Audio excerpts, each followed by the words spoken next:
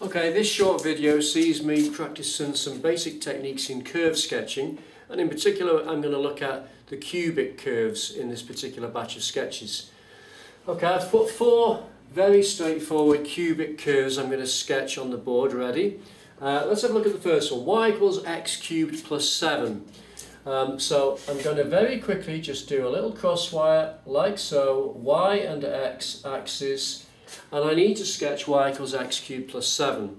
Well, looking at that, I can immediately see it's an x cubed curve, which basically means, remember, the basic x cubed curve looks something like that, and it's located where that point there is smack on the centre of the crosswire, if you remember from a previous video.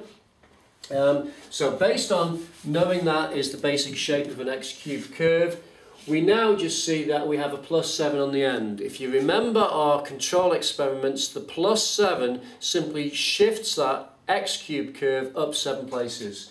So I'm going to mark on plus 7 on the y-axis and simply draw in my x cubed curve in that position. And that's y equals x cubed plus 7. The x cubed curve has just moved up 7 places. Okay, question number 2, slightly different. I see once again it's x cubed there, but what I've got in front of this time is the number 10. Remember the control experiment? The number in front controls how steep it is, so you get 10 in front of it, it's going to make it a very steep x cubed curve. Minus 3 on the end is going to tell you it's going to be shifted down 3 places. So if I do a very quick sketch of this, y and x axis, shifting it down 3 places, I will mark minus 3 on the y-axis down there, and then the x cubed steep is going to be shifted into that new position. So a steep x cubed curve, like so, shifted down 3 places. Okay, this one here, what we've got here is x inside a bracket, but the bracket itself is being cubed. So once again, it's going to be a cubic graph. So it's going to look something like that basic shape. Okay, next, well, there's no number in front of it, so it's not going to be any steeper or any shallower than the original x cubed curve that we started with. Plus 1 on the end means it's going to be shifted up 2 places. Sorry, up 1 place, plus 1, up 1 place. And then the minus 2 in the bracket, if you remember our control experiment, that's going to shift it 2 places horizontally. Remember, if it's minus 2 in the bracket, it doesn't move 2 places to negative 2 on the x-axis, which you might suspect. It actually goes the other way. It moves 2 places right. So my sketch is going to become, here we go, a basic x cubed sketch. Move 1 up, so I move up 1 on the y-axis, and minus 2 in the bracket means 2 right to plus 2 on the x-axis. Put a dot where they intersect, and you need to simply draw your basic x cubed curve, something like that, in that position.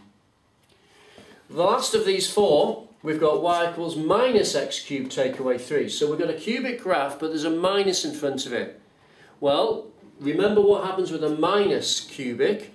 Instead of doing this sort of thing, the curve just does the opposite. It's the reflection of that curve in the x-axis.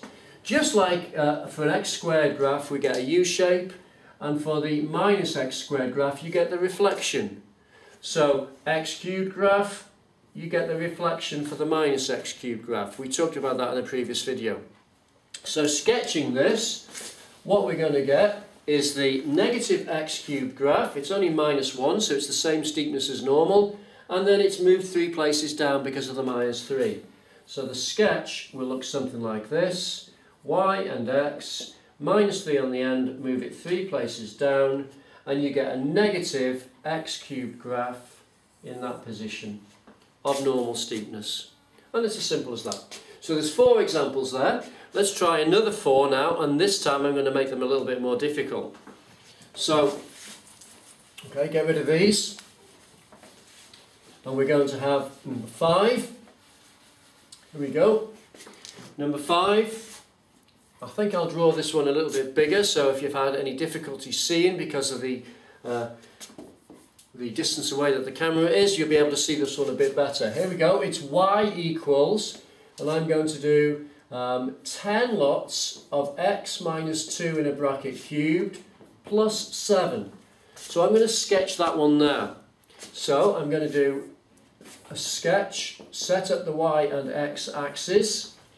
It's x in a bracket being cubed, so it's a cubic. There's a positive in front of there, a positive in front of it, so it's a positive cubic. So it's going to be that sort of shape. Positive cubic. Okay, it's moved up 7 places, so I'll mark plus 7 on the y-axis. And inside the bracket we've got a minus 2, so that means it's moved 2 places right. So I'll mark 2 there. Put a point there. So I need to draw a cubic graph with the important feature of the cubic, which is that place there, being at that point on my picture. Don't forget there's a 10 in front of it, which makes it steep. So I'm going to draw a steep looking cubic. Perhaps I'll draw it a bit better than that. Let me just demonstrate. Okay, a steep looking cubic looking something like that. And that's what that picture would look like if I did an accurate table of values and plotted it really well, taking great care to get a true picture. That's what it would look like. Okay, number 6, let me get rid of this. Okay, so for number 6, once again I'll draw it quite large so you can see what's going on. Y equals minus a quarter x plus 3 cubed, and we'll have plus 4 on the end. So there's a lot going on in this particular cubic, but it's really straightforward. You've got x inside the bracket cubed, so it's a cubic. But because of the minus there, I know it's going to go the other way. The reflection in the x-axis is going to go that way, like this. Okay, it's also got a plus 3 there, which means, if you remember, it's going to go 3 left, not 3 right, 3 left. And the plus 4 on the end means it's going to go 4 up. So here is the sketch of that graph. So y and x axis, like so. I've got to move it up 4, so I'll mark 4 on the y-axis. I've got 3 in there, plus 3 means 3 left, so I need to indicate negative 3. Put a dot there. And then I need, in that position, to draw a negative x cubed, and now the quarter controls the steepness. It's going to be quite shallow. So I would tend to draw something along this sort of thing like that. It's going to look something like that. And that would get you the marks. The minus 3 and the 4 need to be present if you're going to get full marks from the examiner. One more. Okay, so number 7. How about this one? Number 7. What about y equals, we'll do a negative 5 bracket, and we'll have x, we'll have minus 3 in a bracket cubed, and then we'll have minus a half on the end. Okay, so this is about as hard as it's likely to get, to be honest. We can see x inside the bracket, it's a cubic, but because of the minus, it's going to be a cubic that basically goes that way. Okay, what does the minus 3 tell you inside the bracket? It means go 3 right, not 3 left, as you might think, to minus 3 on the x-axis, but 3 right. Minus half on the end means go down just half a place. Okay, the 5 in front there tells you it's quite steep. So, the sketch, when we come to draw the thing, is going to look like this. Set up the axes, y and x, make sure you keep labelling y and x. We've got a cubic graph moved half down. So anywhere down here you like, just indicate minus a half on the y-axis. You've got minus 3 means 3 right, so anywhere on the x-axis, positive side, put 3. Where those two intersect, put a point. The position of my negative x cubed graph is going to be there, quite steep. So quite steep, something like that. And that's what the picture would look like for that one. So there you go, we've practiced 7 sketches of cubic graphs, and that's the end of this video.